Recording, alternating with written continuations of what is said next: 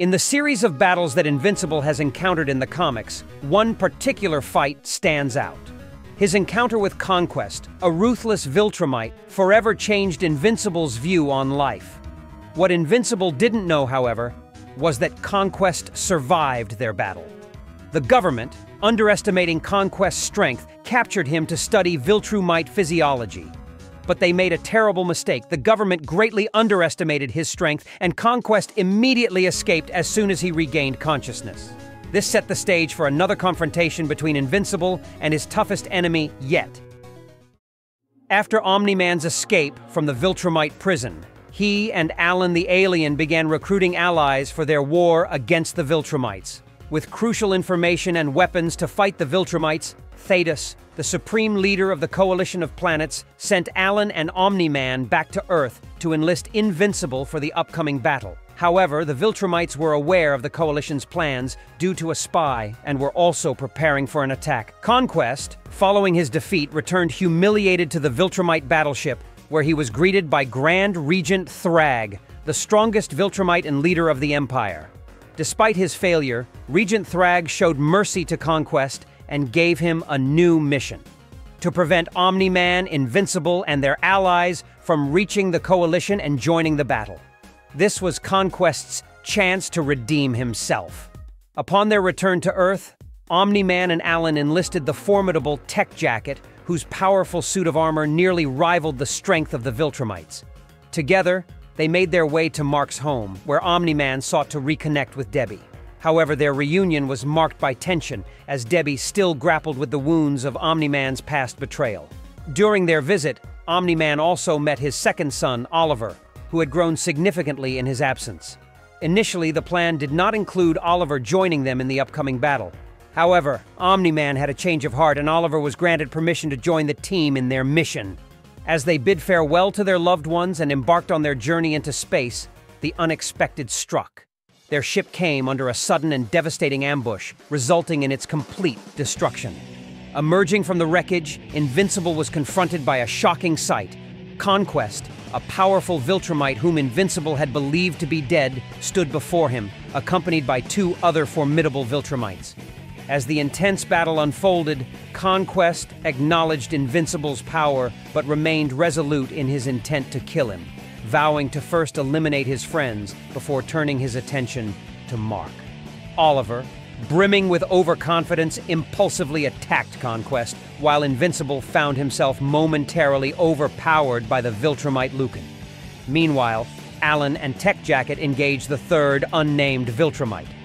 Omni-Man, emerging from the wreckage of their destroyed ship, recognized Conquest with grave concern.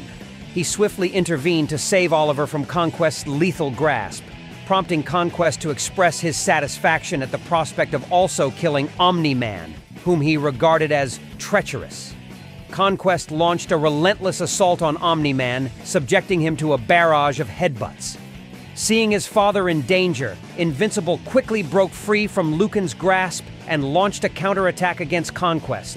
Amidst the brutal exchange, Invincible questioned Conquest about his supposed demise, only to be met with taunts and threats.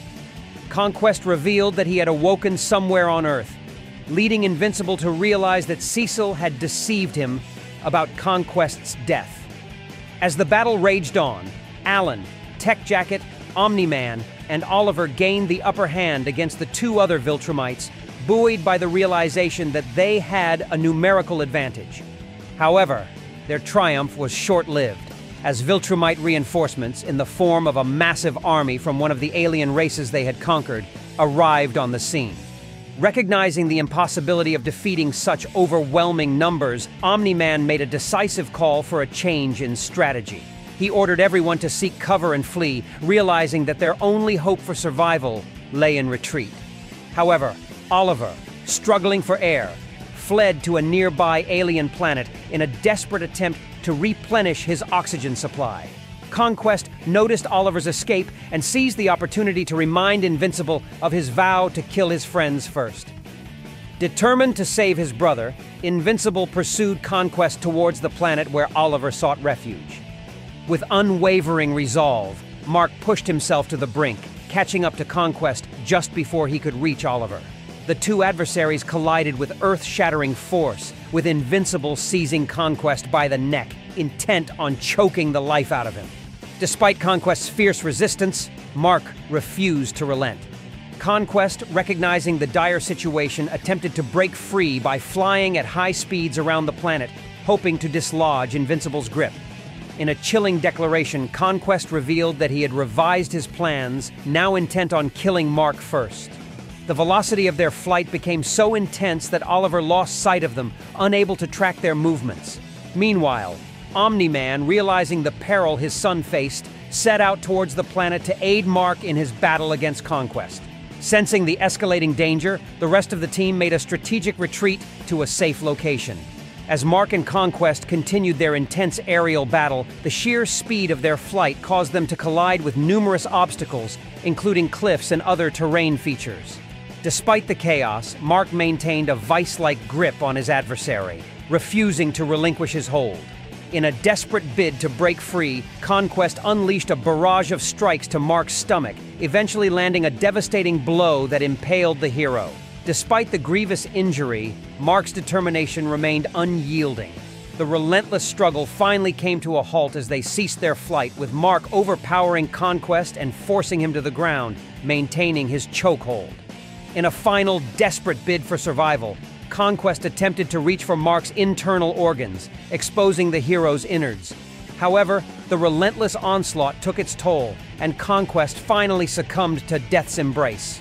Mark, left in critical condition, was discovered by Oliver and Omni-Man, their arrival marking the end of a brutal battle. Despite his grave injuries, Mark miraculously clung to life. Recognizing the urgency of the situation, Omni-Man made the decision to remain on the planet with his son to aid in his recovery, fully aware that Coalition headquarters may be under attack.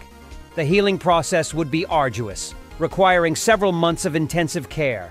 During this time, Omni-Man took it upon himself to bury Conquest, a gesture that elicited disgust from Oliver. Despite their enmity, Omni-Man believed that Conquest, as one of Viltrum's greatest warriors, deserved a proper burial.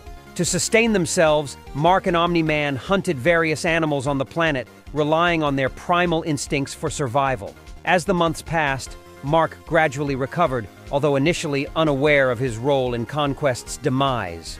He doubted his own strength, unable to comprehend how he could have defeated such a formidable opponent. Omni-Man, however, reassured Mark, affirming that his son possessed a power far greater than he realized. With no time to lose, the trio swiftly departed for Taliscria, the Coalition of Planets' headquarters, where a brutal attack was already underway.